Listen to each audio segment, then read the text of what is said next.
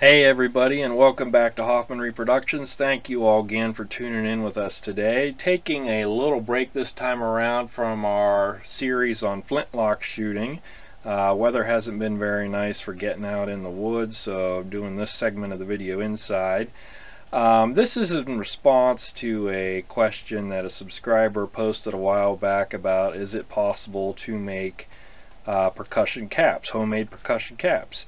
And indeed it is. It's somewhat of a tedious, boring process, but it can indeed be done and add yet another layer of self-sufficiency to black powder enthusiasts. So you do need to get a few things if you're going to do this. First thing you need to get is a little tool similar to this for cutting out the percussion caps. The company that made this particular model, I bought this probably 20-25 years ago. They're no longer in business, but a company that is producing one that is similar to this is a company, you can find it on the internet at 22lrreloader.com, and they make this little die for cutting out the percussion caps that I'll demonstrate here. It retails for $49.95. And of course it's an investment, and once you get it you're off to the races. You really don't need a whole lot more, but you will need that. Some scrap aluminum pop can pieces, any kind of work, your preferred drink. You will need some paper roll toy caps. Get these at most places that sell cap guns. A little harder to find nowadays than when I was a kid, but you can find them online, of course. They're very cheap. Hammer, small wooden stick with a rounded end for pushing the cut caps down in the percussion caps shells that we're going to make, and a paper punch. As far as the effectiveness of these caps when you're shooting them, I'd say you can expect about 95% fire rate. Occasionally you will get a misfire, but it's fairly rare. As I'll demonstrate later on in our video, we're going to go out on the range and fire a few live rounds, but I'd say about 95% efficiency on the effectiveness of these. And even with commercial caps, I occasionally have gotten misfires. And you can use these in all standard number 11 size nipples on your rifles. Muskets, Civil War muskets, obviously these aren't going to fit. You're out of luck there. But these will also fit on black powder cap and ball revolvers. I had an 1860 Army Colt revolver that I used to make these for and use, and work very well. So before we head down to the shooting range, I'll go ahead and demonstrate quickly here how to go about making these. So this little cutter head comes out of this die. There's a little slot right here with the colored side facing up. Piece of the aluminum strip from our pop can goes in there. Stick the cutter head in there. Take your hammer, a couple of swats,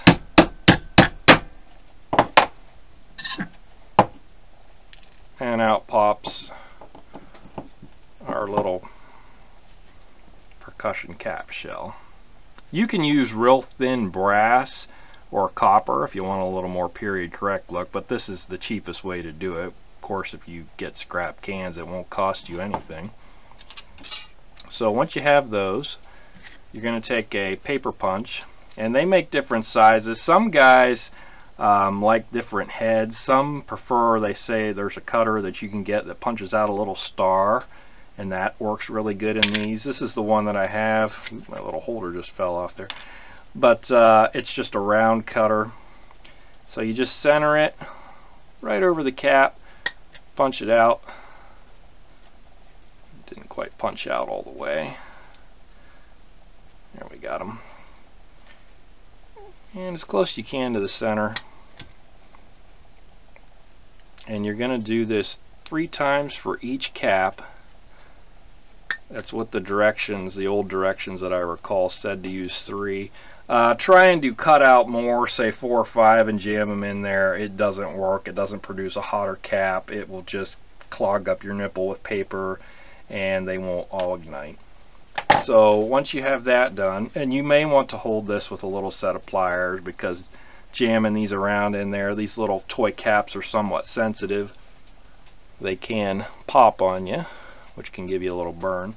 So I just lick the end of that stick, holding it off the area where the priming is.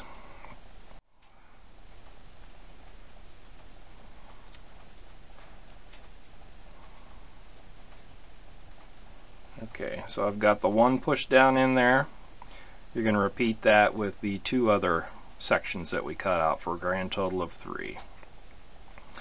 And some people claim that this is so tedious, why bother doing it?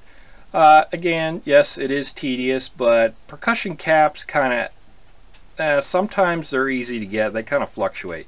Sometimes they're easy to get, readily available, other times not. Sometimes they're cheap, sometimes they're not, and it kind of ebbs and flows with what's going on in the world and the shooting and reloading world. So again, this is just another facet. If you want to be more self-sufficient in black powder shooting sports, this is another avenue you can try.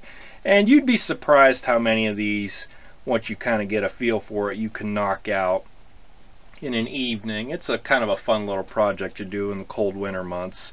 If you sit down and do, a couple dozen per night, you can come up with a pretty good little load. They do have a bit of a shelf life. You don't want to make them up years in advance. Some of the ones that we're going to go here and fire I've had for probably 10 or 15 years, and that's kind of outdated, so they're going to lose some of their potency. Best to, if you want to make them to use, make up however many you want, maybe a little extra, use them, and then make them as you need them so that the caps stay good and hot and don't deteriorate. So we'll conclude for now, and we'll head on down to the shooting range and we'll give a few of these homemade caps a test. We're down here at the range with one of my few percussion guns. This is a little .45 caliber Kentucky rifle that was made by CVA, and this is the very first muzzleloader that I ever bought when I believe I was around 13 years old. So we're going to go ahead and give our homemade percussion caps a try on this rifle. I'm shooting 55 grains of 2F homemade black powder, pillow ticking patch, and a .443 round ball. So we got a target out at about 30 yards. We'll see what happens.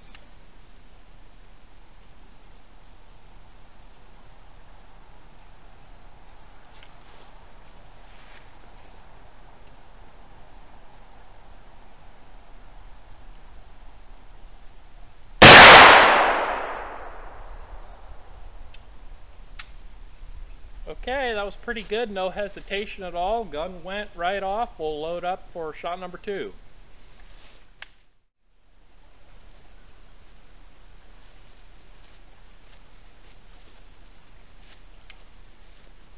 Okay, number 2.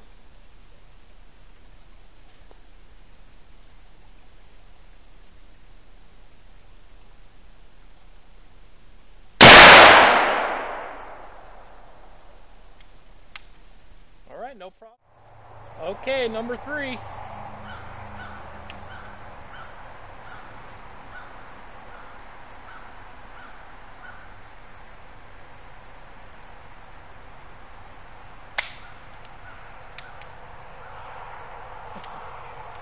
Okay, number 3 fell off. Let me go for number 4.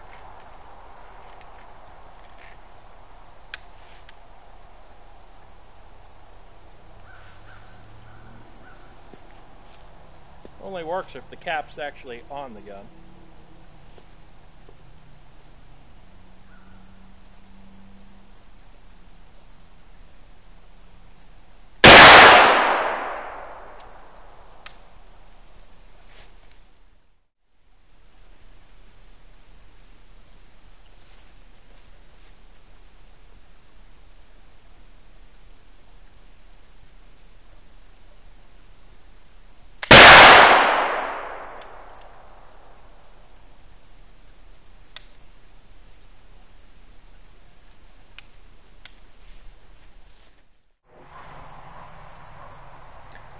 Alright, so just in case you were wondering if the homemade percussion caps had any result on accuracy one way or another, again, I was shooting at about 30 yards, and the 3 shots there on the blue X were the ones that I fired today. The large holes were from a musket that I test fired the other day. And for me, that's pretty good. That's about a 3.5-inch group. And given the fact I'm a little bit weak and shaky because my children shared their strep throat with me there last week, so I'm a little bit weak and shaky, but I am recovering. Anyhow, accuracy's pretty good, and I took a shot at a 50-yard target, our swinging board that's up there that's about 6 inches by 8, and managed to hit it too. So accuracy's pretty good with these homemade percussion caps. Okay, so we fired 6 rounds out of this rifle. I fired a few of them off camera just for fun at a long range target to see how it would do. And to be fair, I did get a misfire on one of those. And I will say that these particular homemade caps that I made here, they're probably 15 years old. I just haven't gotten this rifle out in that amount of time to shoot, so the longer they set, it seems the less effective they are. So if you do make them, it's not a bad idea to shoot them up within a year or two of making, because they do seem to diminish the longer they are on the shelf, as it were. So make sure you use fresh caps if you want consistent ignition.